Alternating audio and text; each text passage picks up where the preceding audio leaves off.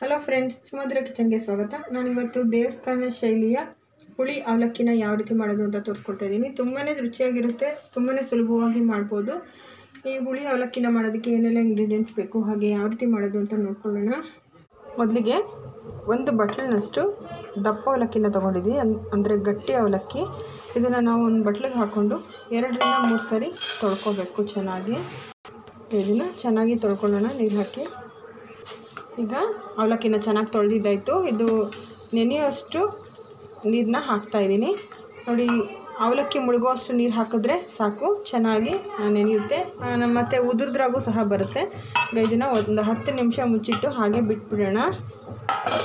ಇದಕ್ಕೆ ಸ್ವಲ್ಪ ಖಾರ ರುಬ್ಕೋಬೇಕಾಗುತ್ತೆ. ಒಂದು 1/4 ಕಪ್ನಷ್ಟು ಹಸಿ ಕೊಬ್ಬರಿನ ಕಟ್ ಮಾಡಿ ಹಾಕ್ತಾಯಿದ್ದೀನಿ.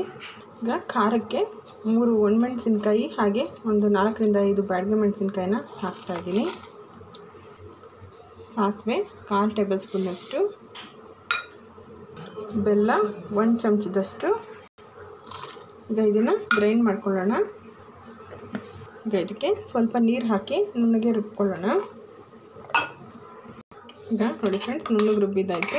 ಒಗ್ಗರಣೆ ಮಾಡ್ಕೊಳ್ಳೋದು ಹೇಗೆ ಅಂತ ನೋಡ್ಕೊಳ್ಳೋಣ. ನನಗೆ ಬಾಣಲೆನ ಬಿಸಿಗಿಟ್ಕೊಂಡು 2 ಟೇಬಲ್ ಸ್ಪೂನಷ್ಟು ಎಣ್ಣೆನ ಹಾಕ್ಕೊಳ್ತಾ ಇದ್ದೀನಿ. ಎಣ್ಣೆ ಬಿಸಿ ಆದ ನಂತರ 1/2 ಟೇಬಲ್ ಸ್ಪೂನಷ್ಟು ಸಾಸಿವೆನ ಹಾಕ್ಕೊಳ್ಳೋಣ. ಈಗ ಸಾಸಿವೆ ಸಿಡಿತಾ ಇದೆ. ಇದಕ್ಕೆ ಕಡಲೆ ಬೀಜನ ಹಾಕ್ಕೊಳ್ಳೋಣ. ಒಂದು 2 ಟೇಬಲ್ ಸ್ಪೂನಷ್ಟು ಹಾಕ್ಕೊಂಡ್ರೆ ಸಾಕು. ಇದ್ರ ಜೊತೆಗೆ 1/2 ಟೇಬಲ್ ಸ್ಪೂನಷ್ಟು ಕಡಲೆಬೇಳೆ ಹಾಗೆ 1/2 ಟೇಬಲ್ ಸ್ಪೂನಷ್ಟು ಉದ್ದಿನಬೇಳೆನ ಹಾಕ್ಕೊಳ್ಳೋಣ. ಈ 3 ಪದಾರ್ಥಗಳು ಗರಿಗರಿ ಆಗೋವರೆಗೂ ನಾವು ಹುರ್ಕೋಬೇಕು. ಆದಷ್ಟು ಮೀಡಿಯಮ್ ಫ್ಲೇಮಲ್ಲೇ, ಕೈ ಬಿಡದೆ ಈ ರೀತಿ ತಿರುಕೊಡ್ತಾ ಇರಬೇಕು. ಆಗ ಗರಿಗರಿಯಾಗಿರುತ್ತೆ. ಇಂಥ ಅನ್ನ ಅಂದರೆ ಪುಳಿಯೋಗರೆ, ವಾಂಗಿಬಾತು ಇಂಥ ಪದಾರ್ಥಗಳಿಗೆಲ್ಲ ನಾವು ಇದನ್ನು ಚೆನ್ನಾಗಿ ಹುರ್ಕೋಬೇಕು. ಎಷ್ಟು ಚೆನ್ನಾಗಿ ಹುರ್ಕೋತೀವೋ ನಾವು ಅನ್ನದ ಮಧ್ಯೆ ತಿಂದಾಗ ಗರಿಗರಿಯಾಗಿ ತುಂಬಾ ಚೆನ್ನಾಗಿರುತ್ತೆ. ಇದಕ್ಕೆ ಒಣಮೆಣಸಿನ್ಕಾಯಿನ 3 ಹಾಕ್ಕೊಳ್ಳೋಣ. ಖಾರ ಜಾಸ್ತಿ ಬೇಡ ಅನ್ನೋರು ಸ್ಕಿಪ್ ಮಾಡಿ, ಸ್ವಲ್ಪ ಖಾರವಾಗಿದ್ದರೆ ಚೆನ್ನಾಗಿರುತ್ತೆ ಅನ್ನೋದಾದರೆ ಸ್ವಲ್ಪ ಹಾಕ್ಕೊಳ್ಳಿ. ನೋಡಿ, ಒಂದು 30 ಸೆಕೆಂಡ್ಸ್ ಫ್ರೈ ಮಾಡ್ಕೊಳ್ಳೋಣ ಸಾಕು. ಈಗ ಉದ್ದಿನಬೇಳೆ ಕಡಲೆಬೇಳೆನೂ ಸಹ ಚೆನ್ನಾಗಿ ಫ್ರೈ ಆಗಿದೆ. ಇದು ಫ್ರೈ ಆದ ನಂತರ ಸ್ವಲ್ಪ ಕರಿಬೇವಿನ ಸೊಪ್ಪು ಹಾಗೆ ನಾವು ಮೊದಲೇ ರುಬ್ಬಿಟ್ಕೊಂಡಿದ್ವಲ್ಲ ಆ ಮಸಾಲಾನ ಹಾಕ್ಕೊಳ್ಳೋಣ. ನಾನು ಇದಕ್ಕೆ ನೀರೇನು ಹಾಕ್ತಾಯಿಲ್ಲ, ಹಾಗೆ ಹಾಕ್ತಾಯಿದ್ದೀನಿ. ಹಾಗೆ ಇದ್ರ ಜೊತೆಗೆ 1/2 ನಿಂಬೆಹಣ್ಣಿನ ಗಾತ್ರದಷ್ಟು ಹುಣಸೆ ರಸನ ಹಾಕ್ಕೊಳ್ಳೋಣ. ನಾನು ಮೊದಲೇ ನೆನೆಸಿಟ್ಟಿದ್ದೀನಿ, ಅಂದರೆ ತೊಳೆದು ನೆನೆಸಿಟ್ಟಿದೆ. ಈಗ ಇದನ್ನು ಕಿವುಚಿ ಹಾಕ್ಕೊಳ್ಳೋಣ. ನಾನು ಹಳೆ ಹುಣಸೆ ಹಣ್ಣು ತೊಗೊಂಡಿದ್ದೀನಿ. ನೀವು ಹೊಸ ಹುಣಸೆ ಹಣ್ಣಾದರೆ ಇನ್ನೂ ಜಾಸ್ತಿ ತೊಗೋಬೇಕಾಗತ್ತೆ. ಇದು ಹಳೆ ಹುಣಸೆ ಹಣ್ಣು ಆಗಿರೋದ್ರಿಂದ ಹುಳಿ ಜಾಸ್ತಿ ಇರುತ್ತೆ, ಅದರಿಂದಾಗಿ ನಾನು ಕಡಿಮೆ ತೊಗೊಂಡಿದ್ದೀನಿ. ಈಗ ಹುಣಸೆ ರಸನ ಹಾಕ್ತಾಯಿದ್ದೀನಿ. ನಂತರ ಒಂದು 1/4 ಟೇಬಲ್ ಸ್ಪೂನಷ್ಟು ಅರಿಶಿಣದ ಪುಡಿನ ಹಾಕ್ಕೊಳ್ಳೋಣ.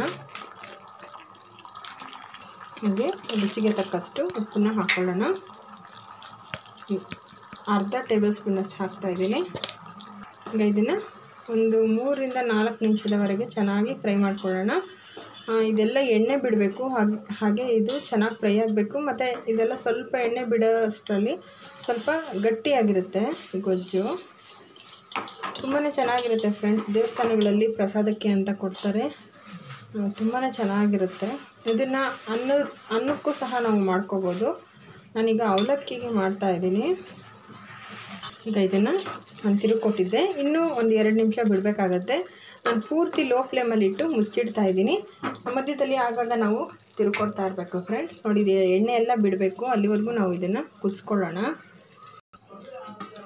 ಈಗ ನೋಡ್ತಿರ್ಬೋದು ಫ್ರೆಂಡ್ಸ್, ಎಣ್ಣೆ ಎಲ್ಲ ಬಿಡ್ತಾ ಇದೆ. ನೋಡಿ, ಇಷ್ಟಾದರೆ ಸಾಕು. ನಾನು ಮಧ್ಯದಲ್ಲಿ ಆಗಾಗ ತಿರುಗಿಕೊಟ್ಟಿದ್ದೆ. ಈಗ ನಾನು ಸ್ಟವ್ ಆಫ್ ಮಾಡ್ಕೊತೀನಿ, ನಂತರ ಆನ್ ಮಾಡ್ಕೊಳ್ಳೋಣ. ಈಗ ನಾನು ಈ ಗೊಜ್ಜನ್ನು ಇಷ್ಟನ್ನು ಒಂದೇ ಸರಿ ಈಗ ಉಪಯೋಗಿಸ್ತಾ ಇಲ್ಲ, ಸ್ವಲ್ಪ ಗೊಜ್ಜನ್ನು ಎತ್ತಿಟ್ಕೊಳ್ತಾ ಇದ್ದೀನಿ. ನಂತರ ನಾನು ಯೂಸ್ ಮಾಡ್ಕೊತೀನಿ. ಈಗ ನಾನು ಎಷ್ಟು ಅವಲಕ್ಕಿ ಇದೆಯೋ ಅಷ್ಟಕ್ಕೆ ಮಾತ್ರ ನಾನು ಈ ಗೊಜ್ಜನ್ನು ಬೆರೆಸ್ಕೊತಾ ಇದ್ದೀನಿ. ನೋಡಿ ಫ್ರೆಂಡ್ಸ್, ನಾನು ಅವಲಕ್ಕಿನ ನೆನೆಯಕ್ಕಿಟ್ಟಿದ್ನಲ್ಲ, ನೋಡಿ ಎಷ್ಟು ಚೆನ್ನಾಗಿ ಉದುರಾಗಿ ಚೆನ್ನಾಗಾಗಿದೆ, ಮೆತ್ತಗೆ ಚೆನ್ನಾಗಿ ಆಗಿದೆ. ಇಷ್ಟಾದರೆ ಸಾಕು. ಈಗ ಈ ಗೊಜ್ಜಿಗೆ ಅವಲಕ್ಕಿನ ಹಾಕ್ಕೊಳ್ಳೋಣ. ನೋಡಿ, ಈ ರೀತಿ ಉದುರಾಗಿದ್ದರೆ ಚೆನ್ನಾಗಿರುತ್ತೆ.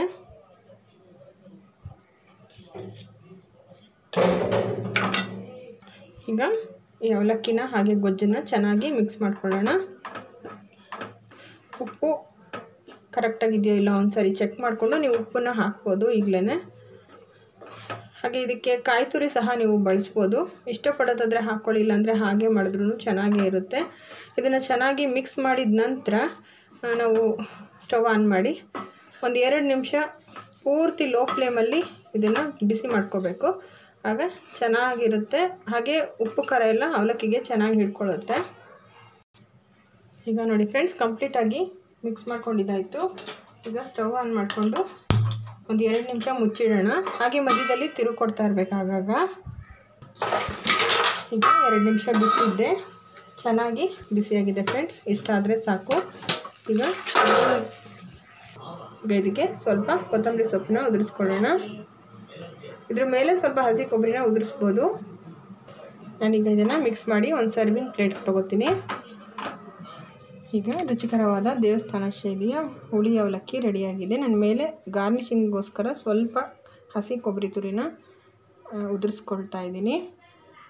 ನೋಡಿದ್ರಲ್ಲ ಫ್ರೆಂಡ್ಸ್, ಎಷ್ಟು ಸುಲಭವಾಗಿ ನಾವು ಈ ಹುಳಿ ಅವಲಕ್ಕಿನ ಮಾಡ್ಬೋದು ಅಂತ. ಖಂಡಿತವಾಗ್ಲೂ ಈ ರೆಸಿಪಿನ ಟ್ರೈ ಮಾಡಿ ನೋಡಿ, ಹೇಗಿತ್ತು ಅಂತ ಕಮೆಂಟ್ ಮಾಡಿ. ಹಾಗೆ ನಿಮಗೆ ರೆಸಿಪಿ ಇಷ್ಟ ಆದರೆ ನಿಮ್ಮ ಫ್ರೆಂಡ್ಸ್ಗಳಿಗೆ ಶೇರ್ ಮಾಡಿ. ನಮ್ಮ ಚಾನಲ್ಗೆ ಸಬ್ಸ್ಕ್ರೈಬ್ ಆಗೋದನ್ನು ಮರಿಬೇಡಿ. Thank you.